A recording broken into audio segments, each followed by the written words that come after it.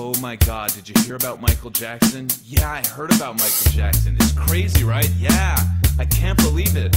All of a sudden, the media is on his side. I know, it's crazy, right? Michael Jackson is dead, don't pretend you give a shit, you motherfucking hypocrites. Remember what you said he did. Michael Jackson is dead, no, you never gave a shit, so why are you pretending, you motherfucking hypocrites? Michael Jackson's such a freak, you'd hear it 1,000 times a week, on every fucking TV screen, and every fucking magazine. Yeah, sure, we liked him for a while, for a few years when he was in style. Then someone said he's a pedophile, and fucking boys is what makes him smile. Then there was a punchline every day about his Skeletor-like face, and how he loved 12-year-old balls. We didn't care if it was true or false. So don't pretend that you give a fuck. Keep talking about how he sucked 12-year-old cock, and went from being a cute little black kid and died as a white skeleton robot. Michael Jackson is dead, don't pretend you give a shit, you motherfucking hypocrites. Remember